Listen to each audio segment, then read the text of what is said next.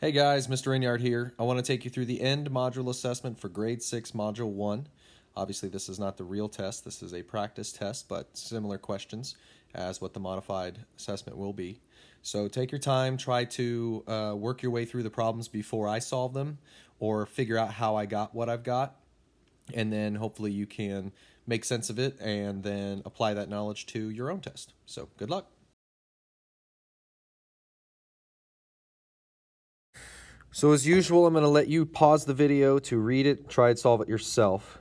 But I'm going to go ahead and jump in and go over what I've highlighted and how to solve this. So if question 16 is 20%, I can draw a diagram like this. So this tape diagram has two meanings within one. The percentage I put on top, the questions I put on the bottom. I split it evenly into 5 pieces because there are 5 20s in 100. So at 20%, I should write question 16 on the bottom. So this block for the percentages is 20, and then this is another 20, another 20, another 20, another 20, and I get to 100%. But for my questions, it's only 16, which means this is 16, and this is 16. So this would be 32, and then I'd be at 48. And when I get finished filling this out, if I add correctly, I'll find out that when 100% of the test is done, 80 questions will be done. So I can check it with basic division. I can write 0.2, which is 20%. That's 2/10.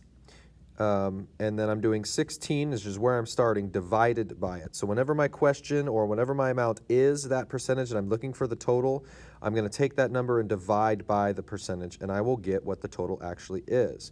So when you divide by the decimal, you want to move the decimal. So I'm just going to take it and place it here. So now I have 2. But that means since there was a decimal at the end of this, 16, I'm going to add a decimal to that, making it 160. So I really have 160 divided by 2, and that will give me my final answer, which of course is 80. And so I can see that 80 is my total. With this question, it's important to remember that this and this may not be necessary for A, but I am going to use it later. So a volleyball court, remember we're talking 3 dimensions here. We've got a width and a length, but we also have a depth. It's 1 foot deep, so don't miss that. Make sure you read carefully every question and really try to stop and think and visualize.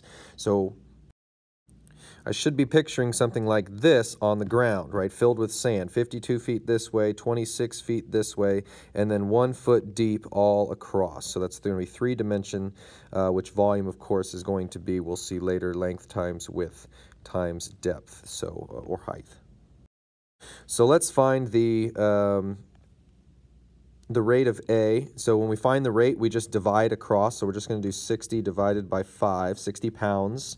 Divided by $5 is going to be 12, and that rate now, that's the rate, and our unit is going to be pounds per dollar.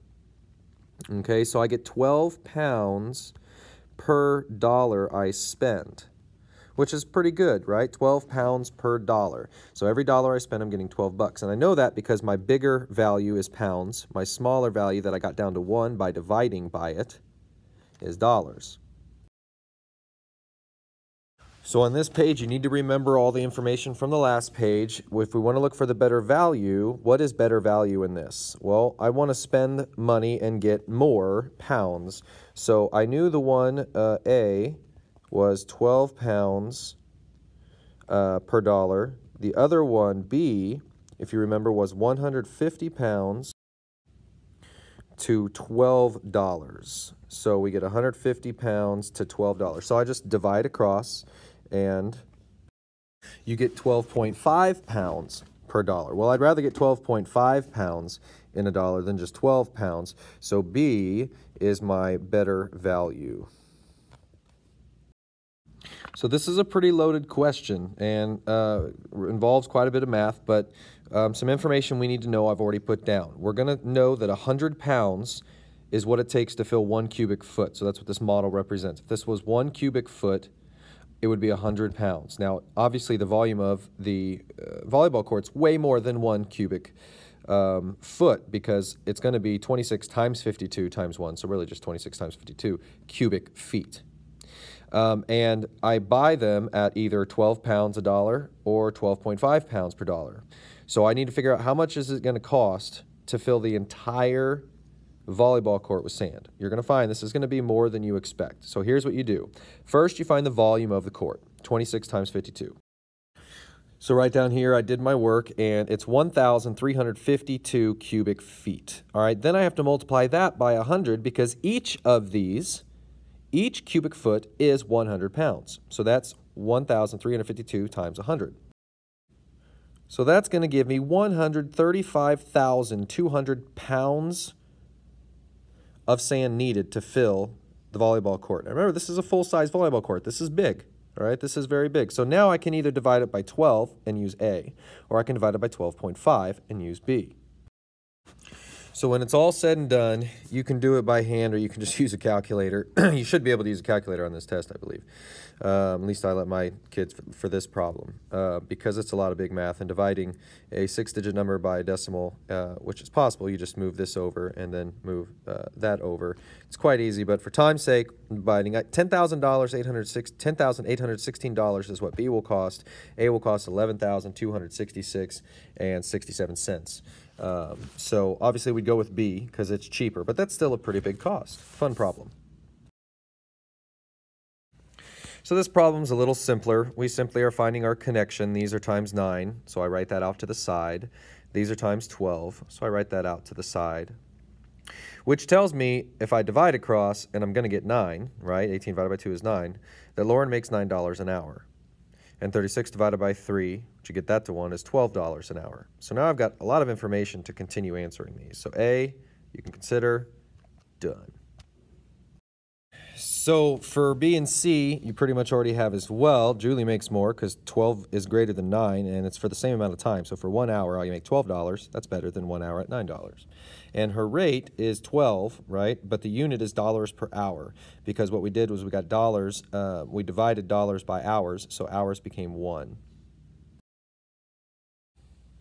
And also for D and E, you kind of have this. We know Julie makes $12 an hour, so you take her 16 hours, multiply it by her dollars per hour.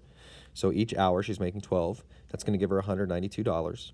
And then the ratio between Lauren and Julie would be 9 to 12.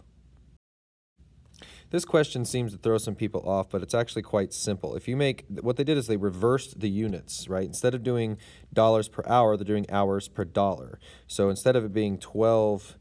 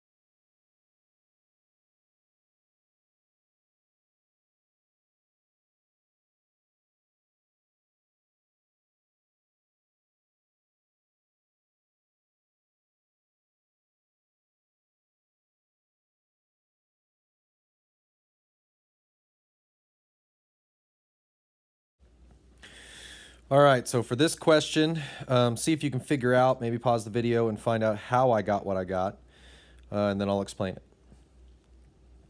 All right, so if we're going 60 minutes at 40 miles per hour, 60 minutes is 1 hour, so in 1 hour at 40 miles per hour, we'll go 40 miles. That just kind of makes sense. 30 minutes is half an hour. So if we're going 70 miles per hour, in half that hour would be half those miles, so 35 miles. So 40 and 35 together is 75 miles. That's the total distance of the trip. Now, it already told us how long. We did 60 minutes and 30 minutes, so that's 90 minutes, hour and a half. So this question was pretty simply division. So if we're going 60 miles per hour for 75 miles, we know that the mileage divided by miles per hour will get rid of mileage and give me hours. So I get 1.25, which is 1 1/4. A quarter of an hour is 15 minutes, so 1 hour plus 15 minutes is 75 minutes, and 75 minutes is less than 90 minutes, so he gets there faster.